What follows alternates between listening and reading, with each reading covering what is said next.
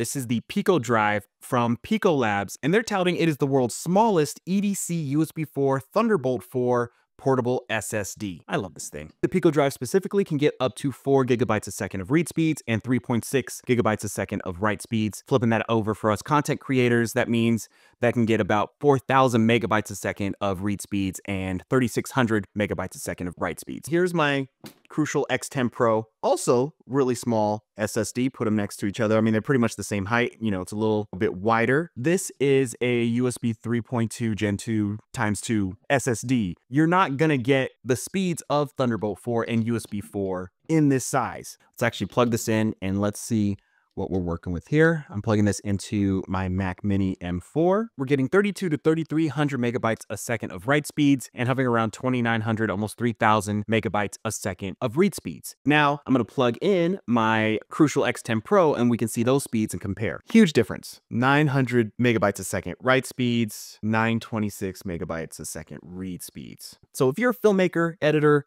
content creator, whatever, if you work with video files and you need to edit them and then export them to showcase to people's faces, I would highly recommend getting the PicoDrive for the form factor, for the USB 4 Thunderbolt 4 speeds, for how it doesn't overheat, and just, you know, for the simplicity, the design. It looks cool. Literally, this is the drive I've been looking for, and I think you've been looking for it too.